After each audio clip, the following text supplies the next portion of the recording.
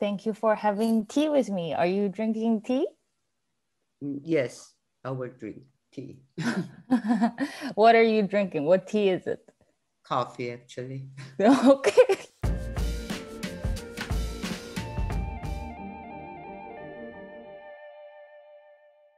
I want to greet you formally in Korean. I asked my Korean friends.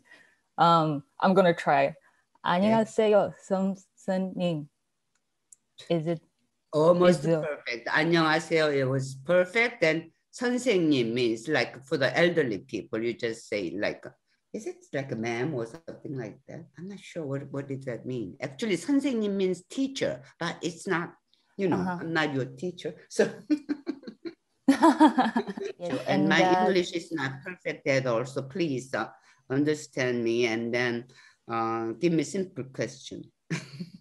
Oh yeah. No, I think you speak very well. No, not really. I think you mentioned in the LA Times that you are actually very different from the character Sumja in Minari. And I'm just wondering, how did you find access to her, and if the director Isaac has helped you at all, like throughout that process? Of course, so I asked Isaac. It was, you know, based on his lifetime story. So I asked him about his grandmother. Is there anything? Should I imitate her, or is there a specific gesture from her? And Isaac said, no. You don't have to do that. You just play yourself. So I was very grateful for that. I have a freedom. Then Yes. during the process, and then Isaac and I shared, a little bit with the dialogue and everything, and then I think we built that character together between Isaac and me. That was very nice experience working with him, and he's a good listener, and he adopted all the opinion from everybody. He's listening, and then if I would like, if you were in this situation, and then what would you do? What would you do? Trying to just say the line or something like that. So that was very helpful, and then we all worked together. I feel really we had a collaboration, nice collaboration together. Not only me, all of them.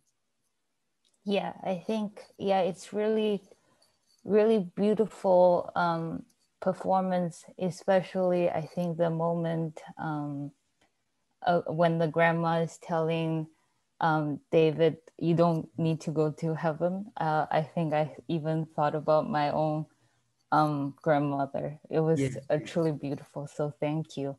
And I'm just curious, since we're talking about it, if you have a memory with your grandmother. Of course, I do. Very regretful memory, and then sort of painful memory, because we had a Korean War, and I was born right before the Korean War. So I was maybe, I'm not sure. She lived until when I was 10. My great-grandmother. But my grandmother passed away during the wartime, so I don't have a memory with her. But great-grandmother, she was living with me until 10. Of course, maybe I did worse than David. I didn't like her at all. So I was not being respectful, or just don't like her. That was where I thought about her after 60.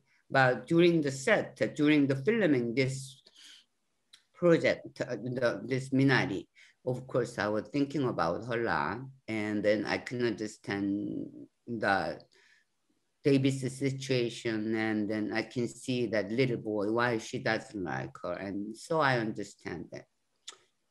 It's too late to understand everything, but I was very stupid.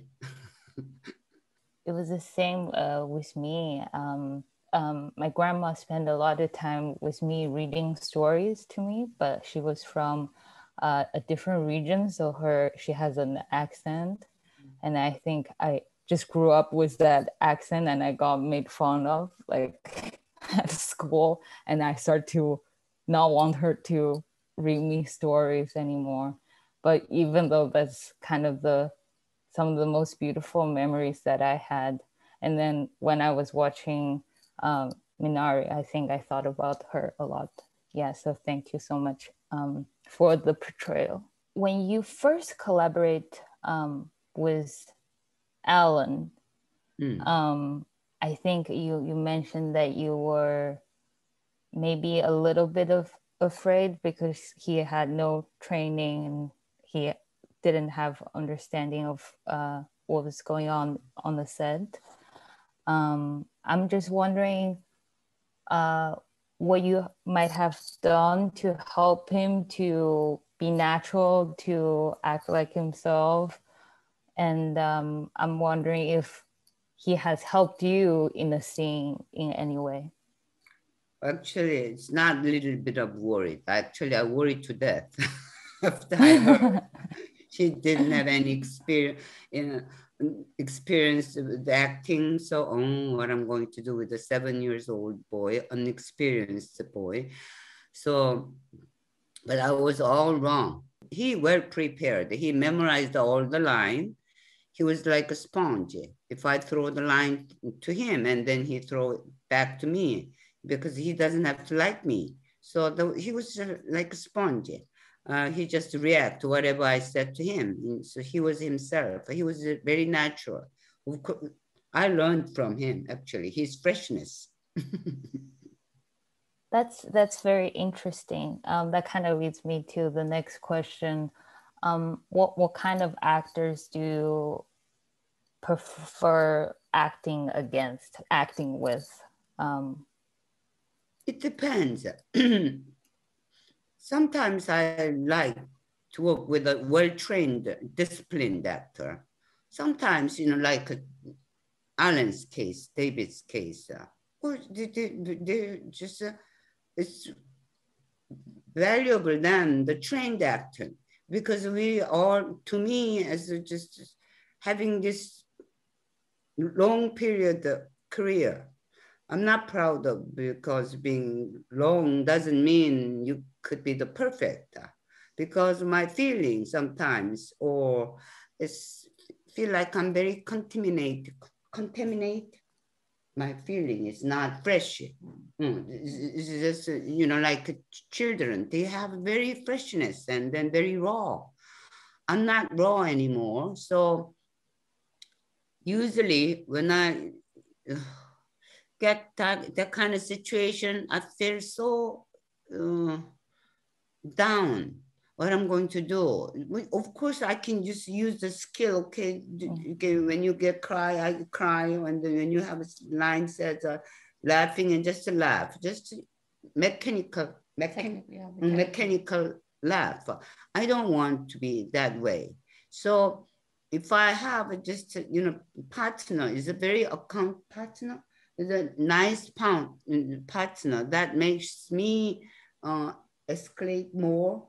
Am I saying better? I can do better than my ability. So I like to have. It doesn't matter the well-trained actor or not trained actor, as long as they have a passion and they have eagerness.